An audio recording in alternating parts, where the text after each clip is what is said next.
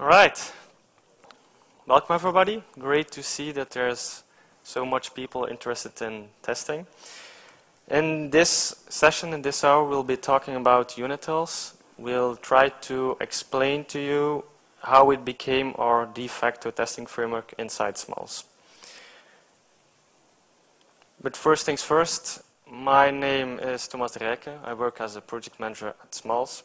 I'm a big fan of the Agile manifesto, and I tend to evangelize the importance and all the good things which comes with testing and test automation. If you like, you can follow me on Twitter. Let's see it here. This is my colleague, Jeroen. Hi all, I'm Jeroen. I'm a J2E architect at Smalls. I'm also a contributor to the Unitils open source project, and I embrace KISS, not just the band, but also the principle, keep it simple. I like it very much, and I tend to use it as much as possible. And you can also follow me on Twitter, @HyperNations. If you want the latest updates on Unitils, be sure to follow me. And he'll be showing us some code today, so fingers crossed for him. All right, a little bit context. So I work for Smalls.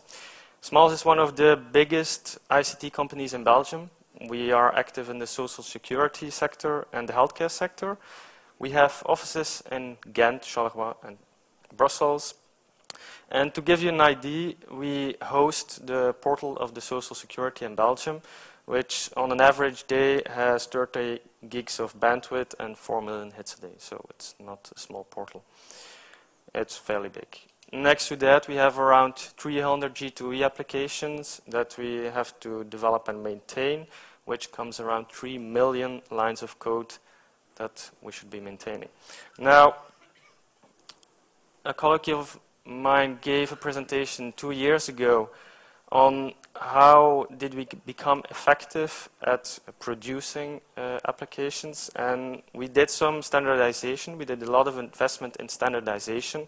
For example, we created plugins in Eclipse to boost performance of the developers. We introduced a build manager, which is Maven. We had some source controlling system. We use Subversion, I think, now. There is one big continuous integration on which every application resides. And there are some reference architectures. So we're not going to talk about that today. Today we're going to talk about test automation. And we'll try and show you why test automation will boost our developer performance. So before we plunge into some code, let's talk about different types of tests. We'll go over this fairly fast. I think you all know what testing is all about. So first types of tests we could identify are unit tests. Unit tests are really the tests of the individual classes in isolation. And that's an important part in isolation. We want to test just that one class. We don't want to test its collaborators. Probably we'll mock them out with something, or mock or stub or something else. When we put everything to those different components, when we put them together, we'll try and see how these different components work, if the subsystem is still working. If we take an example of a car radio, then probably when you'll have an antenna, you have some knobs, you'll have a little display. When you put them together, you are creating, or you will be testing a subsystem. So then we're talking about integration tests. And finally, you'll do a test when you want to test the full system. And these tests, we tend to call them system tests. Yeah? We're really simulating the end user. Now, how do we need to interpret this image? Well, for unit tests, you need a lot of unit tests. But the advantage is that they're really fast to execute, or they should be. The higher you get to, or the closer you get to user simulation tests, the longer it will take to execute them. Now, ideally, for every project, you should have a lot of unit tests. You should have some integration tests and only a few system tests when you're doing test automation.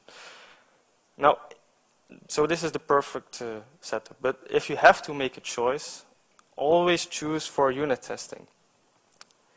There are a lot of reasons why we should choose for unit testing. I sum up a few. When your test passes, you're pretty sure that this class is doing what you want. And when it fails, the test will probably show you where your class isn't working. You don't need the debugger to find out what went wrong in my component. If you need the debugger, probably you're not really testing a unit test. Probably you're in an integration test. So we already talked about unit tests being super fast. Unit tests tend to be easy to read and easy to refactor. Now there are some drawbacks. We have no feedback on the wiring. When we put all the classes together, all the different components together, we don't really know when they work correctly together. But therefore we have our integration test. And another drawback is, we have to write a lot of unit tests. For every class, every method, we should write a unit test. So typically when you have an application of, let's say, 10,000 lines of code, written code, you'll have like 10,000 lines of unit testing code. Now, when I say that, often people say, okay, I'm a bit afraid because that means I have to duplicate the amount of work that I have to do. So it will probably slow me down. Now, this is partially true. Let's take a look at how an application evolves when we have a team which isn't writing any unit tests. All right? So typically what we have identified is three stages. The first stage you do is setup. You create your environment. You have your IDE installed, you create some fancy design, and then you start code. You start creating new functionalities. And adding new functionalities to your application will go very fast because your application is rather small. So you're moving along very fast. You're creating functionalities, bug-free functionalities, very fast. Now, as your application grows, maybe there will be some other developers who will join the team. You'll see that it becomes more and more difficult to add new functionalities which are bug-free, which work. So typically, the rhythm of adding new functionalities slows down. I'm a new developer.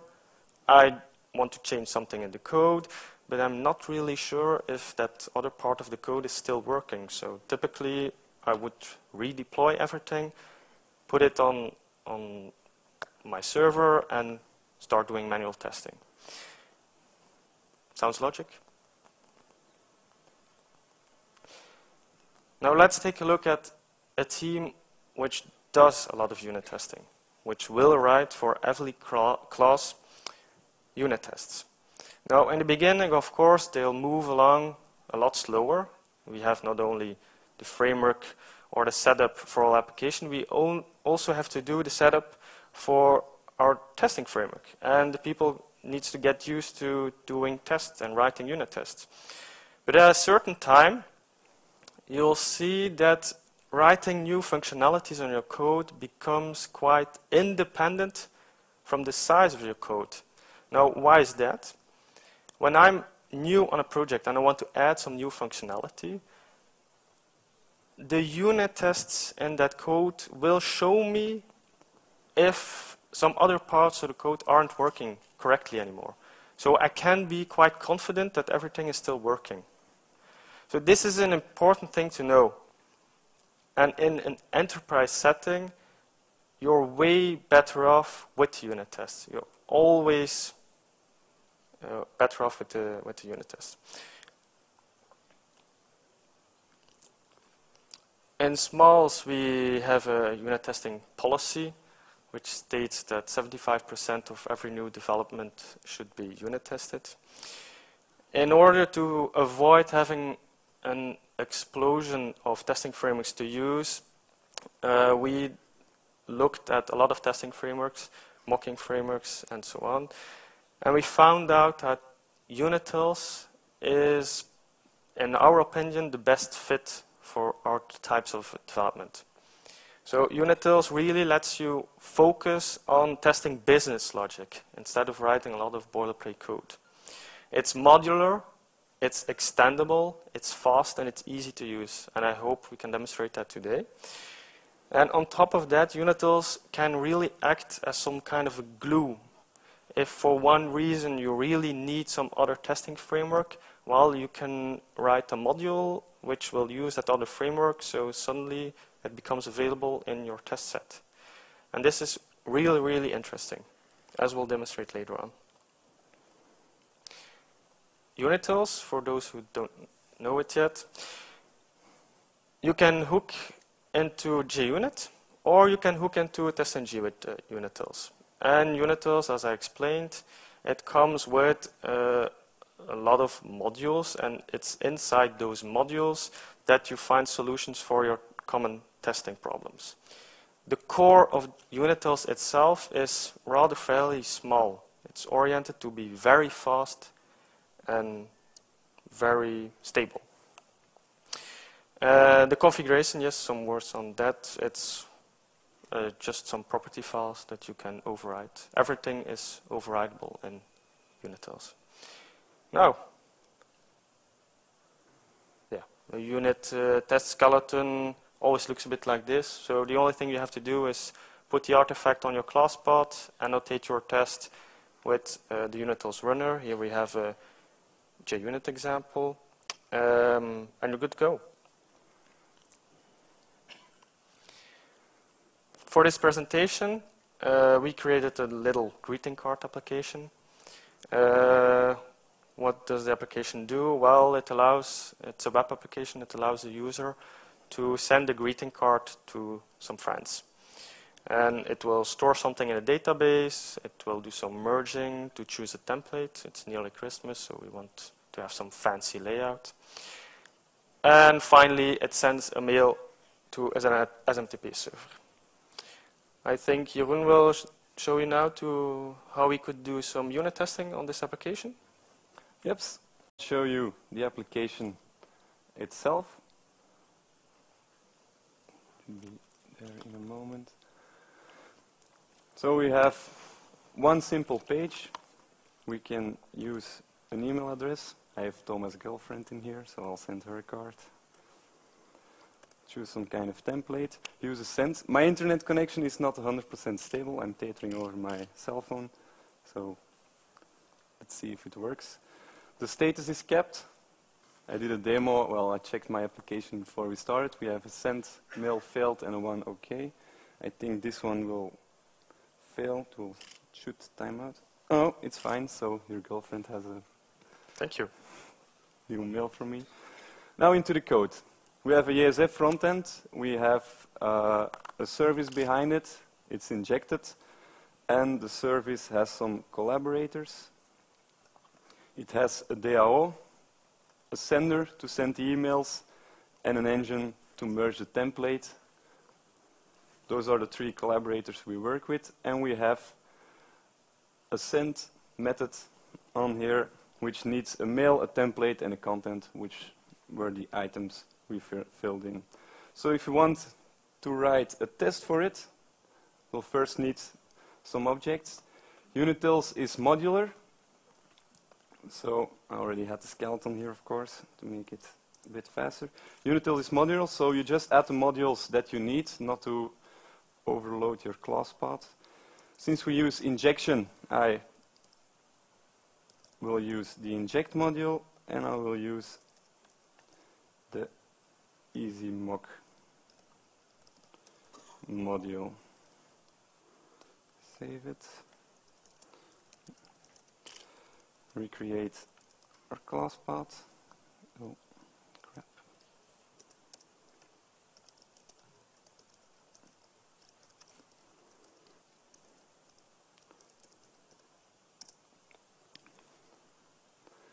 And after an F5 on my Eclipse, we should be good to go. So we're building with Maven, if it wasn't clear. So our test, empty test now. the skeleton is always the same. We need to add the run with. You can also use the extend. Run with caps lock off. And we have the Unitils runner. We use JUnit. You can also use test in G. Then for the setup, we will need the collaborators from our test. Quick copy paste. We're not auto-wiring. We're using Unitils to do the injections so that we not rely on our dependency framework we use, but we can test it really in isolation. So, and it's the card service we're testing.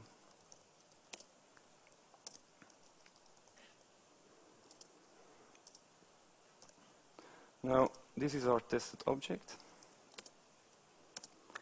It's a Unitils annotation. This will create the object for us. It will call the default constructor or no argument constructor and set the object ready. This one will be a mock, so I just need to add mock. Should be on my class path. I think you want to test implementation, not? Easy mock. Yes. Let's do. Okay. Maven. Indeed, Thomas is right. We always test implementation. Testing an interface is something the compiler does for us. So we won't be needing that. The others are mocks too. There yet? Yeah, perfect. And for our setup, normally in this case I use Spring to do the dependency injection. You could use another one too. And we just say inject into by type.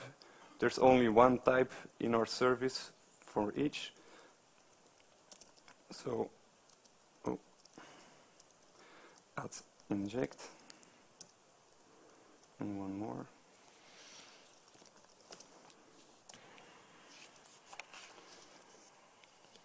That's the skeleton. If I run the test now, it should be green, since there's nothing in our test itself. So our setup is done. In this example, we chose EasyMock.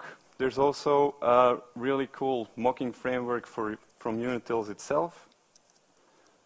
Could have used that one too, of course. EasyMock looks more like JMock for the people who work with it. The Unitils mock looks more like Mockito. So it's the two different approaches for mocking. Our imports, we import our own class, our EasyMock expect. So what happens? We have our three collaborators. We expect what we want on it. A save, a return, and a send of the email, and the template. And on our service, how do I call it? Card service, yes. So, name it properly. Okay. So we have the setup, we have our testing code. This part is the EasyMock part. Then we use the replay. Since Unitils know which mocks are initialized, he can put them all into the replay mode for us. So we don't need to specify them ourselves, we can't forget one. For the ones who know EasyMock, you always have to add the verify. Since Unitils knows our mocks, since it hooks in on the JUnit lifecycle, he knows when your test ends and it will call the verify for you. It's really cool, especially when you're testing exceptions, because when the exception is thrown, the last line isn't executed, so you can't forget the verify. So if I run the test again, it's green. If I run it with my coverage tool, I use Eclemma in Eclipse. You can use, of course, whatever you want. And you can see in our test, we tested our happy scenario. Our catching didn't go through yet. We didn't write a test for it. And the cool part is, since it's in isolation, and I can prove it, our DAO is never invoked. So no DAO is called. Everything is tested in isolation. So we now have a test of our service without calling anything else. And it worked. Easy setup. no boilerplate code, exactly what we wanted. Okay. Look, I see that you had some fun with the Google, the Android bot flying in. That's nice. So a lot of the times we get the question, okay, so that's okay, services, testing services, that sounds logic. But what about our POJOs, or for example our DTOs or domain model? Should we start writing tests for all our getters and setters? Well, the answer to that question is no, that won't be very effective. But should we test it? Well, the answer to that question is yes, we should test it. The only thing that's important to know is we should try and look for an intelligent way of testing these objects. And maybe we can show an example of that too. Yeah. Your Java bean, I'll open it up, has some rules it has to follow. They're specified by Sun in the old days. So that means everything is private. You need no argument or a default constructor. You need a getter and a setter for each one, and they should follow the naming convention so that everyone knows what getter is setting what property. And very important, you should not alter your getters and your setters in between. So a trim on the set is not allowed according to the specifications. Now, writing a test for each getter and setter would be a bit insane. You can do it by reflection. That's exactly what we did. In this case, we have an abstract test we created, and it feeds on a class you enter. Why with the constructor? This way you can easily use a parameterized runner of JUnit and put in every class you want in just one test. So if I run this, it will be green, and to show you that I'm not faking it. A very common made mistake in refactoring is on the setter that you forget it. Your Eclipse, for example, complains about it, but we ignore it. So if I now run our test, it should fail, and it says that the card ID is not correctly filled in. If I put it back in, it should, of course, be okay again. So that's how we test the getters and setters. In previous projects, we really found mistakes in the anemic domain model, and that would be really hard to find when it goes onto the servers, and you have to start debugging to find that. That can be a big problem. Okay.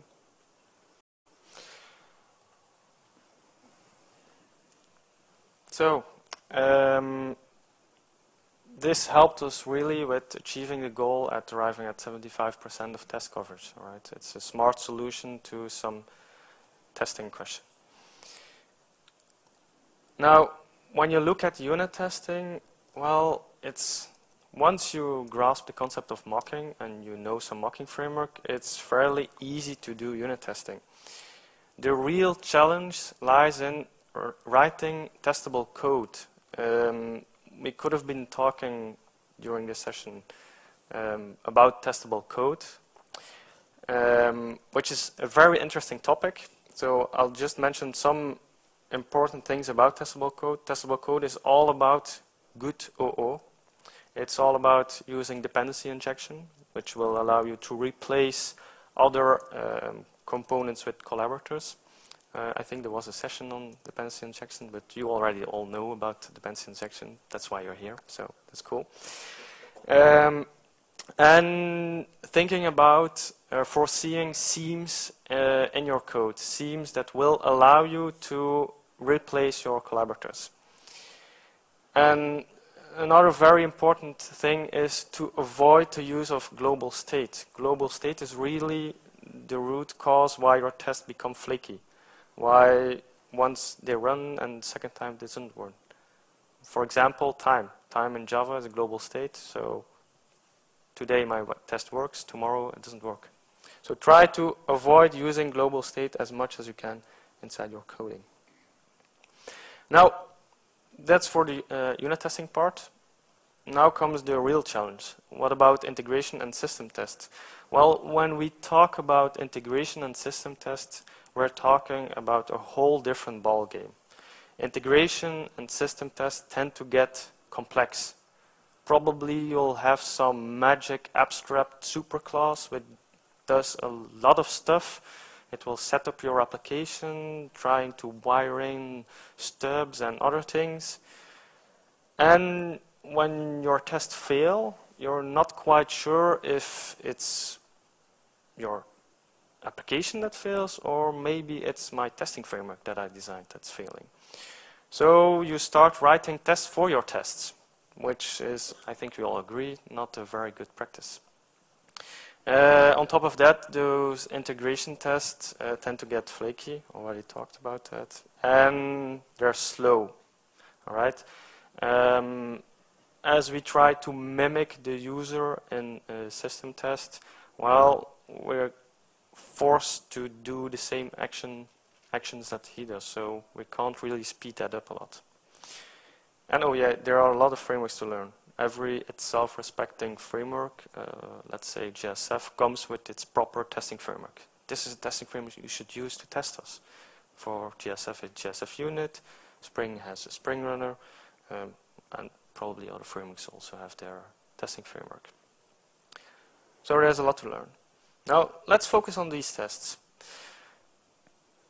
As Smalls being a custom software development firm, we found out that the problems with test automation, we always saw the same problems coming back. All right? Problems with the database. I'm coming on a project, I want to run my tests, but things are failing. Yeah, I'm not actually sure if my database schema is created, if it's up to date, maybe somebody changed something on the creation script. So we're not really sure. Same thing about test data. I want to write a little test for my DAO, which uses a small part of my database, maybe one table. But too bad, you have a lot of referential constraints, so suddenly for that test you have to fill up your entire database. Not quite interesting. On top of that, you probably will have a slow setup and a slow teardown to create all the system and bring it down after a test.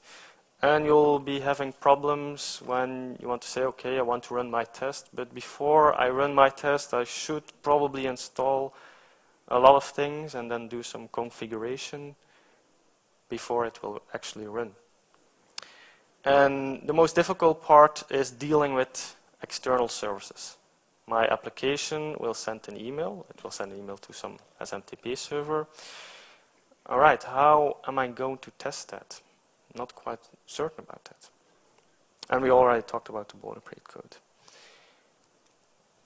Now, Unitils gives us a solution for these problems. And as I explained, Unitils is based or works with modules. And each module will give you, or each module you create, maybe custom components, will give you solutions for these problems. And and on top of that, all the complexity is hidden in these components. I'm not quite sure how much test coverage there is in Unitils for the current release we have 80+ coverage, and for the next release, for the 4.0, we're going to try to get it over a 90%. Team even wants to go to 100. So. Yeah. So you can be quite certain that the components which are written are tested. So you know that the test framework is working. You're not reinventing something. Now back to our greeting card example. So we have our user, and now he wants to do some testing. For that, he sends the card. He will look at the screen to say, okay, my status is it's sent and it's okay, or it fails. But that's not exactly what we want from a tester. Probably a tester will say, okay, but I really want to check if the email was received on the other side. And probably I also want to do some checking the database. I want to check my system.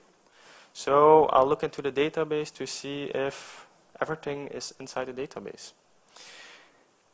Let's see how we did this in Unitils to try and write a test with that. Wait a moment.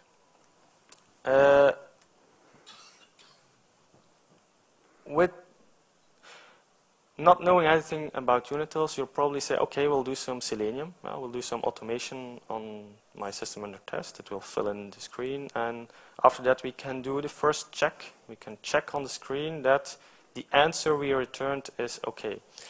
But what about the other tests? Well, actually, I don't really have an idea. Now, Unitils, as explained, gives you modules. We have a module which is called the WebDriver module, which hooks into Selenium. It will allow you to use Selenium through Unitils. So we're not re-implementing Selenium. That's not the case. Here, Unitils is the glue. Now, for everything that has to do with the database, there is a database module. So at each test, my database gets reinitialized, and we can do some database verifications. After the mail is sent, I want to verify that the content of the mail is actually in the database. Now, we don't want to write SQLs to verify the database, so we could use a dbunit module. dbunit, it allows you to have a XML representation of data and to put it in the database or to do some verifications in the database. And finally, for example, for sending mail, there is some mail module. And this mail module is quite a robust one. What we'll do for you is, again, it will help us check that the mail is actually sent.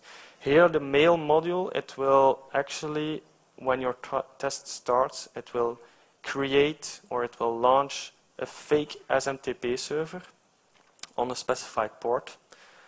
And so inside your test, you can ask this fake mail server and saying, okay, were there any mails sent? To whom were they sent? With which attachments? What was the body? So these modules will allow us to create our test, and you'll see that there is not a lot of wiring, not a lot of magic in the test. It's really hidden inside the modules. So, let's see some code. Let's see some code. All right. In the previous example, we just put Unitils on the class path, we launched it, everything worked. Most of the Unitils modules will work like that, but some need some extra configuration, and that's found in the Unitils.properties. For example, mock, easy mock, inject, and spring module will work without any configuration, but for setting up your database, we have to tell Unitils where our database can be found, what database we are using, and where you can find the scripts to put it online. Same for the driver, it hooks into Selenium, so we need to tell it where to find at least our application. So the first modules in the list are default Unitils. These are the ones we created, a mail module and a driver module. So you have to tell Unitils we have to use these modules. You specify the fully qualified name so we can initialize it. It implements an interface, of course, so it knows what to do with it. Our database that we're using is an HSQLDB, and our scripts can be found in the DDL folder in our resources. We have only one table and a sequence. When I would add a 002 in this directory, it will incrementally create the new tables that are in the new script. So no hassle in updating all schemas of all the developers yourself. Unitils will just see, your database isn't up to date, I'll add a script. When I'll change the first one, he will drop everything and recreate it in the correct order. So we don't need to watch the database anymore. It's always up to date when running a test.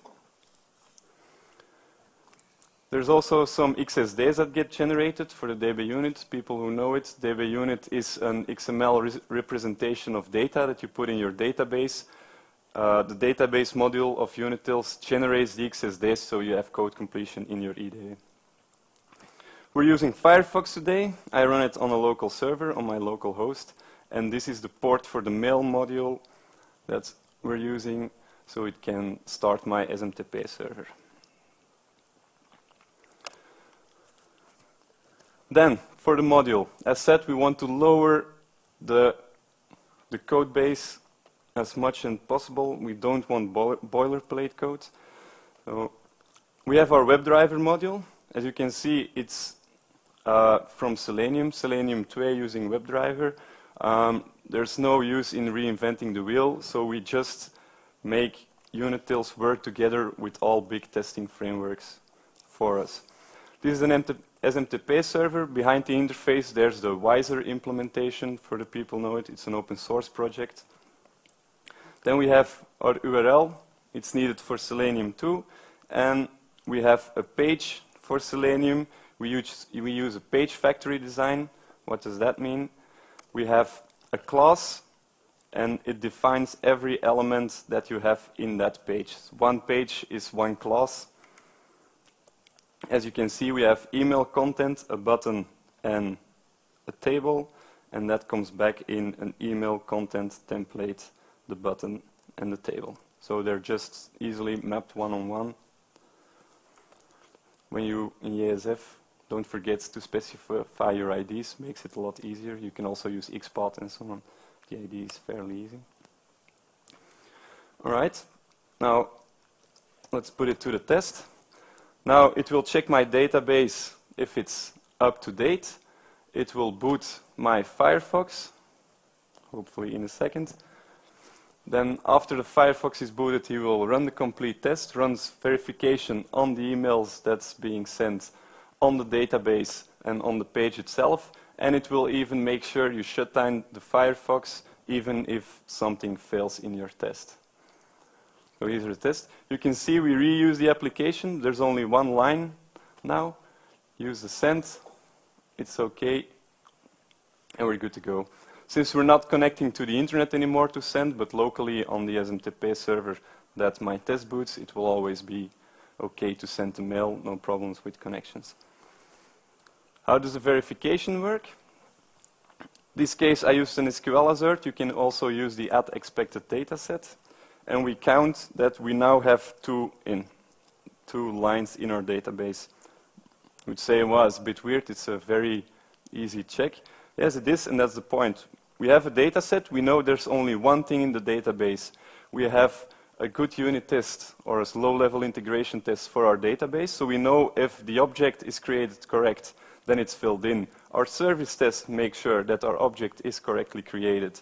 So if we wire everything together, we don't need to specify every assert into the detail because we know all the components work. So a quick checkup, which is way faster, makes it possible that we know our application is running without any problems. We have also on the mail server that one line is received, and we have on our page an assertion that this line, the email, the content, and the OK is put in. That's about it for the example. Okay. Back to you. I think we all agree that it's quite smooth, not a lot of code, and the application is doing a lot of things, the testing is doing a lot of things. Yeah. So that's actually what we want. We want to keep our tests readable. When they fail, that we know, okay, probably it's on that line, and we're not looking at tons of code just to wire up our application together. Our tests really focus on testing our business. So no more, no less. It's like writing real code. You want to focus on writing your business code, not everything around it. That's what we use frameworks. So our test framework should do the complete same thing. Let us focus on what we need to test. All right. So we all agree that integration and system testing becomes a lot more interesting with the help of Unitils.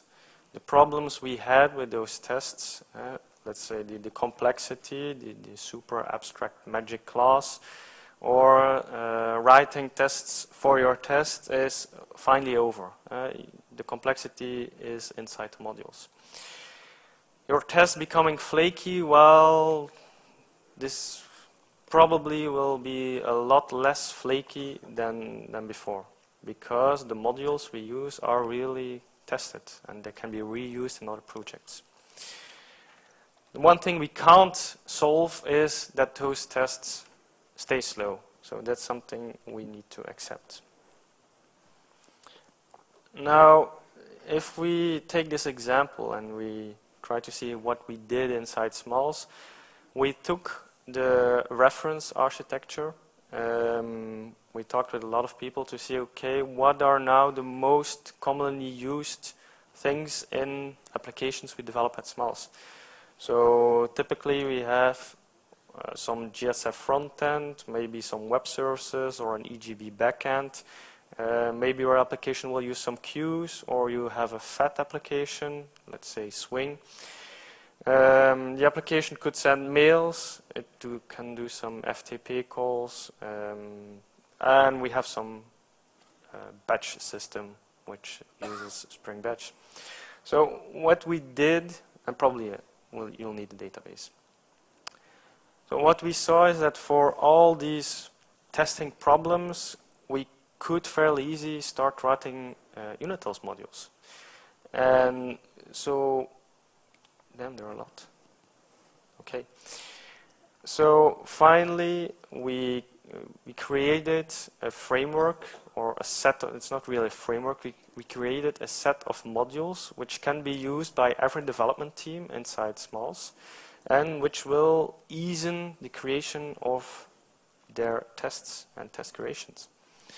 So if there's one thing I'd like you guys to remember is really, okay, if you have some testing issues, think about creating or using some modules of Unitils. Your colleagues will be very pleased if you have that.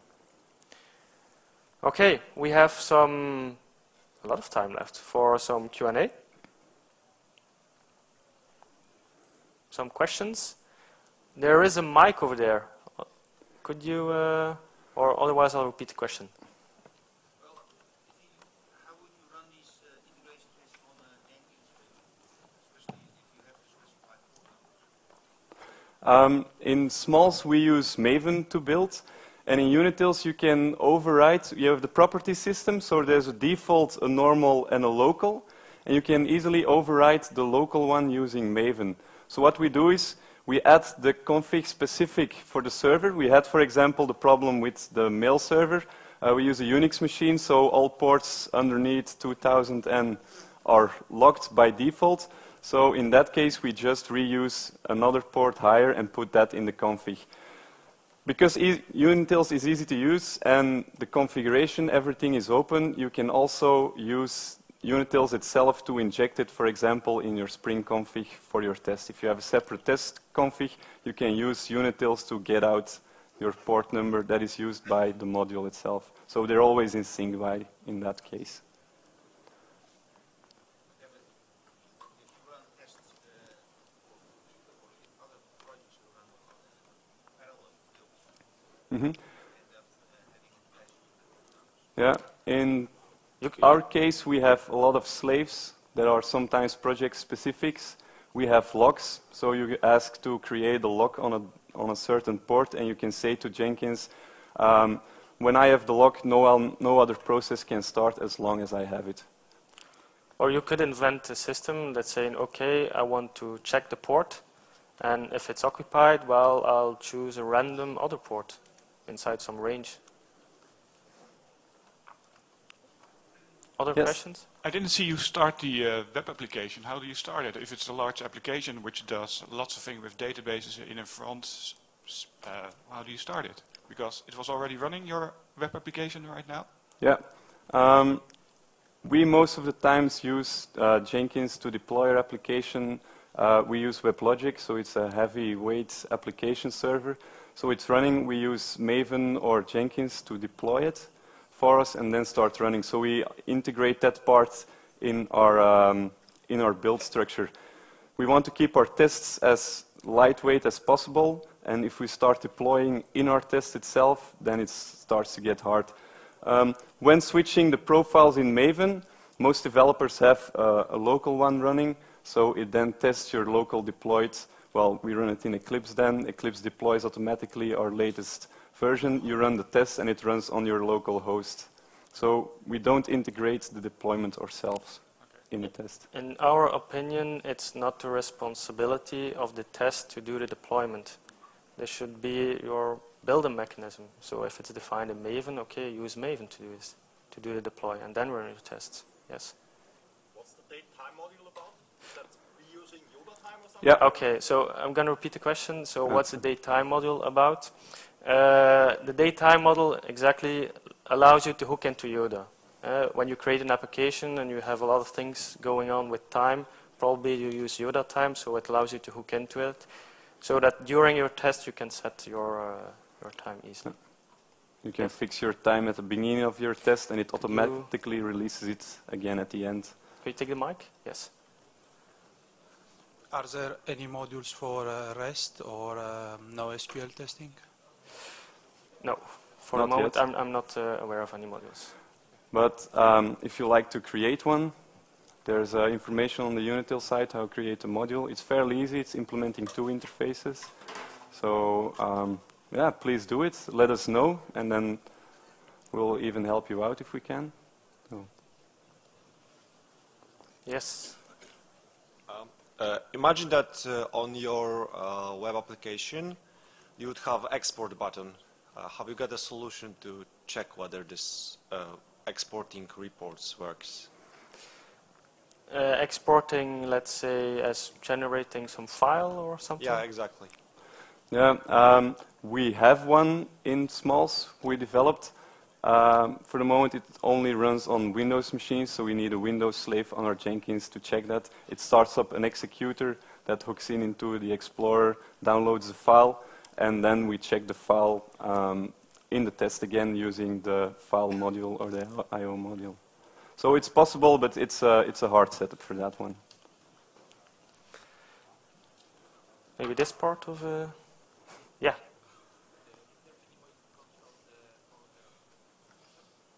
Excuse me, is there any way to control what? Of test execution. Well, actually, that's a very interesting question, because we are convinced that your order or your test shouldn't impact each other. When you say, okay, my first test does something, my second test will use the result of the first test, that isn't really a good practice. Your test should always run or be able to run in isolation. You say, or not really in isolation, but you say, I want to pick out one test, and when it runs, it should always pass. I shouldn't have to force another test to run in front of that. You should change your setup so that you can run your test. Now, if you really would want that, TestNG supports it, so you can just hook in Unitils on TestNG, and then you have the entire power of TestNG to make the dependencies on the test. So, yeah, it's possible, not with JUnit, but TestNG does it for us, so and you can use that one. Yes, could you please? Also support mocking of web services, and how do you configure the endpoint? Right, mocking of web services. So, what we did create, we didn't create a mock because probably you want to change something in your application. What we did create was creating a module, a web service module, which allows you to use SOAP UI. So what does the model do? You can encode your tests with SOAP UI, but you can reuse the code inside your Java. So you can attack directly the web service. I don't know if that's an answer to your question. And the endpoint configuration, so your application needs to go to a specific URL. Yeah. Mm-hmm. How do you do that? Again, since we can easily override the Unitils config in, for different environments, you can put in a variable, you specify yourself in there, and you can ask Unitils, get me the value for this key. And then when switching with your Maven profiles, you can attack another endpoint. Okay, but your application that's running, that's already deployed, needs to know where is call to that stub web service. Yeah, that's something probably you want to do inside your Maven. You'll have a profile that's there for testing.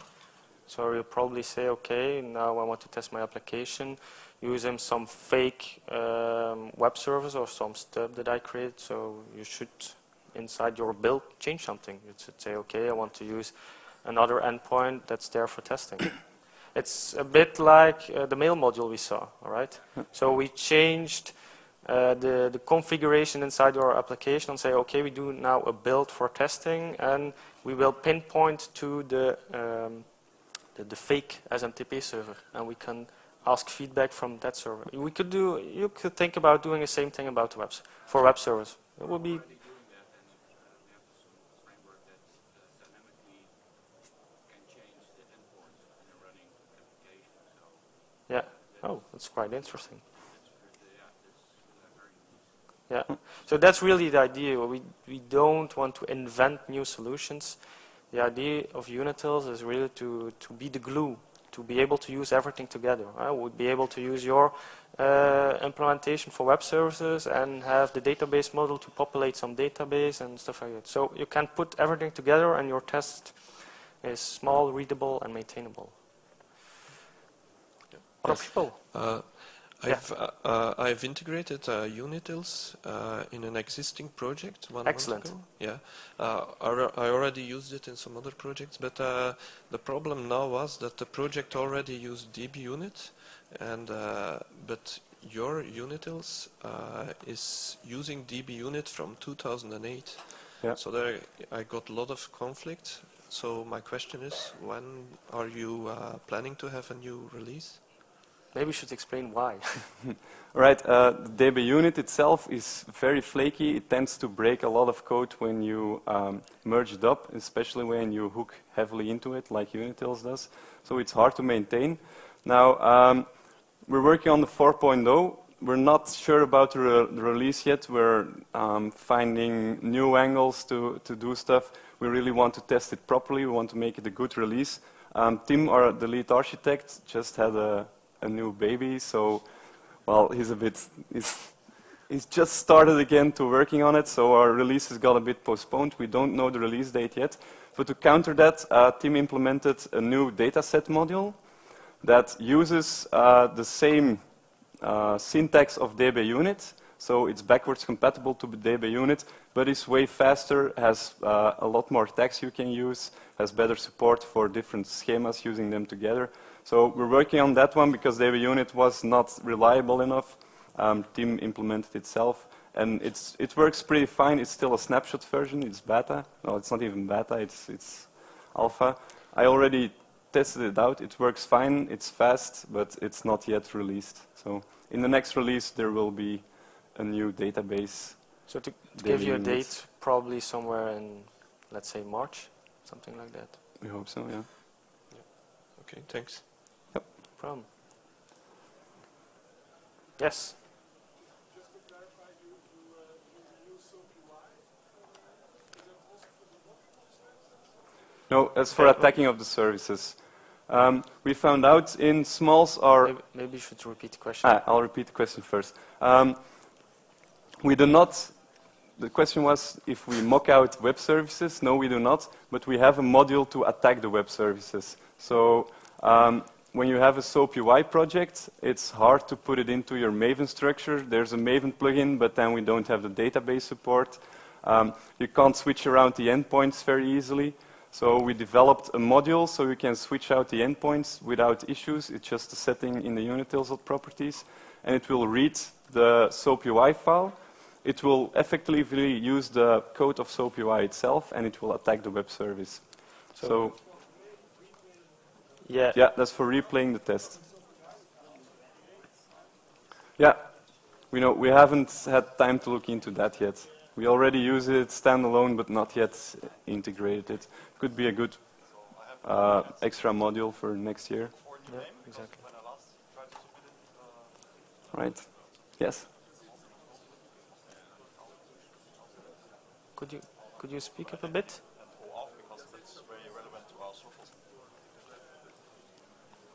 Does it support certificates? Well, we haven't encountered really... Yes, partially, but not all different kinds of security is supported by Selenium. But it supports normal SAML authentication. It's possible to use SoapUI, and since we just reuse the code of SoapUI to call it, we don't invent it ourselves, we just hook into SoapUI, we are able to use the same functionalities as they do. Okay. We have 1 minute left. One more question? Can't see. No? All right, perfect timing. All right. Well, thank you, everybody.